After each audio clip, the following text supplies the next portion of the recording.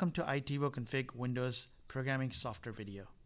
First, we'll do a quick checklist to make sure that you have everything you need to configure iLink Professional's text inserter and overlay POS interface device.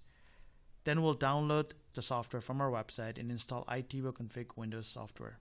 Once the software is installed, we'll show you how to set iTIVO-HD format to match your camera's format like HD, TVI, CVI, or CVBS, and also match the resolution of your camera like 1080p, 720p, or 960H resolution. Next, we'll show you how to change the text size, shade, and add background, as well as how to change the location of the text. And then we'll look at how to add and change exception keyword that blinks on your screen when those keywords are rung up. And finally, we'll look at the logging for basic troubleshooting. iTIVO-Config Windows programming software can be downloaded from our website www.ilinkpro.com. Once you're on our website, you can go down to your products and click on the first option, which is POS-CCTV Video Text Inserter and Overlay. It's the same location where you may have gone to order this device. Once you're on this page, you can go to any one of these devices. Your device may look different, maybe a creamish beige white color. We've just upgraded our hardware to black, so don't get confused, it's the same device. Once you click on it, you can scroll down and you will see towards the bottom Windows programming software right over here. Go ahead and download the software and install the software on your desktop or your laptop. Now that you have installed the software, you should get the orange icon for iTIVO-Config. But before we go into the software, I want to go ahead and connect my USB to serial cable or adapter since I don't have the 9-pin serial, which some of you may have been running into the same thing. So before I plug it in, I'm going to go ahead and right click on my start menu and go into Device Manager, because I want to see which COM port that it connects or creates when I plug it in. So I'm in Device Manager and I'm going to go ahead and do a quick drop here. Currently I have COM2, which is my internal COM port, but I don't really have a physical port. So I'm going to go ahead and hook up my USB to serial adapter or cable to my USB port, and it should show up right over here. So it's telling me that I have that particular device is actually on COM3. So now that I know it's on COM3, I'm going to exit Device Manager and launch the iTIVO-Config software. Once you start the software, on top right here it says COM port. I'm going to go ahead and drop down and go to COM3. So whichever COM port that you have, you can go ahead and select that particular COM port. So mine is COM2, so I'm going to go ahead and select COM3. And click on Connect, and that will connect, and you should see your COM port number, and it should say open successfully. Once it's done that, it's very easy to change the format of the text inserter. By default, in most cases, the text inserter is set to AHD/TVI 1080p. Now, if you've ordered the product from our website and you specified, we normally pre-configure it to whatever you specified as a courtesy. But just in case if you need to change that, you can do that by File, Load Config, and all of these configuration file, which should be under iTIVO-Config data file location, all of these configuration files. So let's quickly take a look at it. So we have a first config file that says 720p AHD TVI. So if you have AHD or TVI 720p camera, then you select this one. If you have a 720p CVI camera, go ahead and select this one. If you have 1080p AHD or TVI, it's the same file for both, select this one. If you have CVI 1080p, go ahead and select this one. Or if you have old CVBS 960H or older cameras, you can go ahead and select, CFG PAL NTSC D1/SD, which is standard resolution, this file. So I'm going to go ahead and just randomly pick one. I'm going to go ahead and pick 1080p HD TVI file and open. Now that I've opened it, it's in the memory of this software.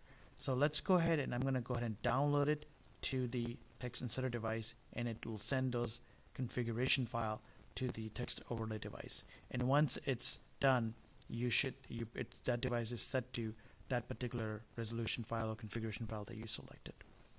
So now my text inserter is set to HD or TVI, doesn't matter because it's the same file for both, at 1080p resolution.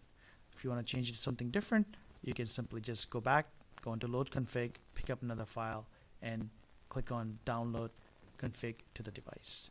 Now let's go ahead and show you how to change the size of the font, add background, and change the location of it.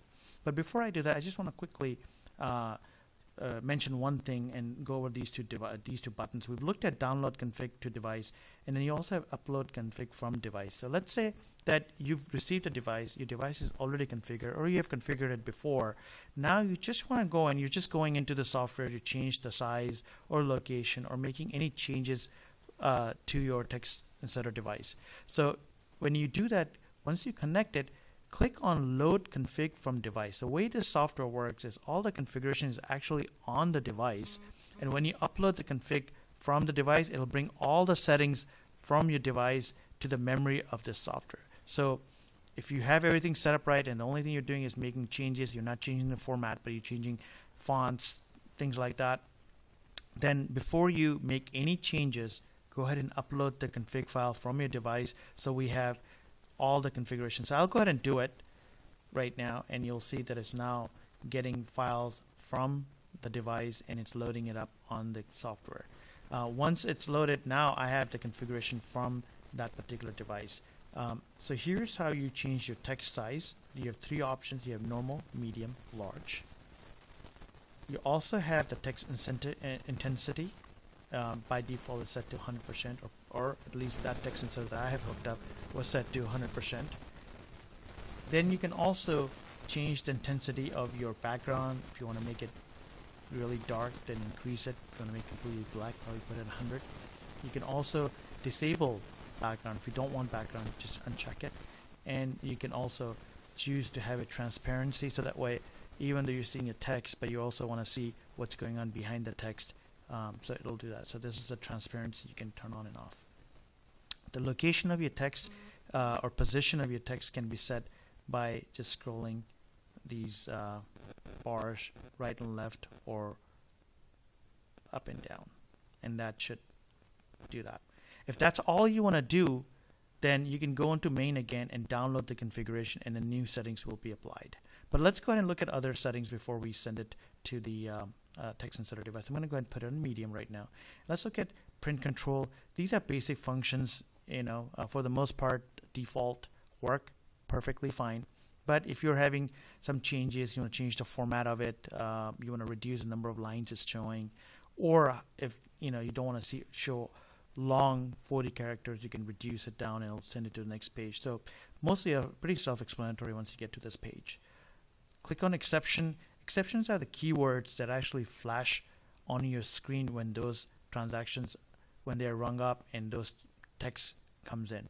So we have pre-configured 8 of them already: void, no sell, refund, coupon, paid out, return, cancel, no dash sell, to cover most of the POSs. But if you want to change these, or if you want to leave this and you just want to add more, you can add 8 more right over here. Okay, these are alarms.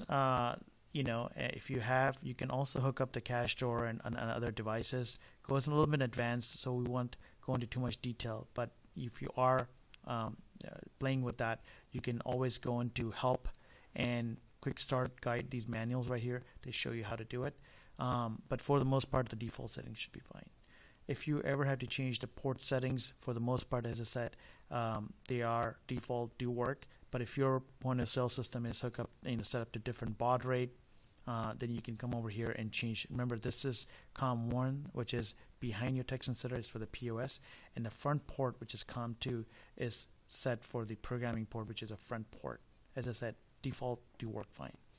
When you click on logging, it actually shows you the real-time logs or the text that's coming in. By default, it'll only show you exceptions. If there's any words that you have your voids, let's go to page 1.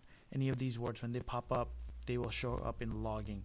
But if you want to see everything if you're doing a diagnostic or troubleshooting, you can just click on transaction and click start, and anything that is rung up, it should show up in here.